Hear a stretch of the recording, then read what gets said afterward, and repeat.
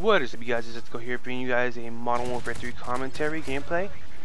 This is the map Piazza I am playing here, and for PS3 members, Piazza and Liberation just came out for Elite members 2 days ago on the 28th. Right now it's the 31st. I tried to release the video earlier, but I didn't have time.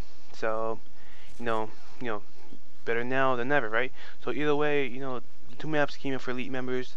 If you're not an Elite member, you won't get it, of course, until the map pack comes out. And if you do have Elite, it's already out on PS3, and it's been out on Xbox for like last month in January. So if you have Xbox, you already have this, and the map for February as well. So I'm gonna talk about the maps. This is gonna be a short commentary. Piazza is my favorite map. Now it is very narrow, up and down, left and right. Very multiple pathways you can go to, and it's very cool looking. Both maps are very colorful, although it still looks, both the game itself, it looks kind of bland and kind of stale. But it's out of these two, out of the rest, it's very colorful. Piazza is my favorite again because of the arrowways. There's a lot of a lot of houses you can go to, so you can just stay there in case there's a Reaper or a Predator missile, which is a good thing and a bad thing. If you have Predator missile or something, it's a bad thing, of course.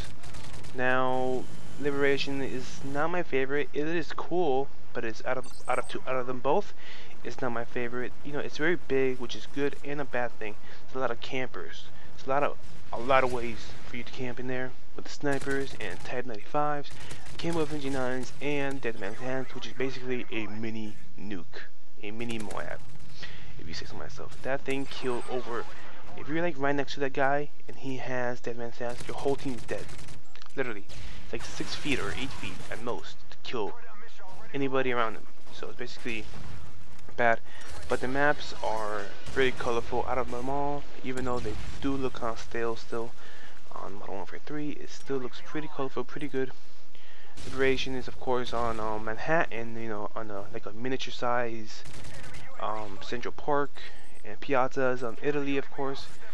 So these maps just came out on PS3 again, and you can pick them up already. So if you have Elite Premium, you can get them now.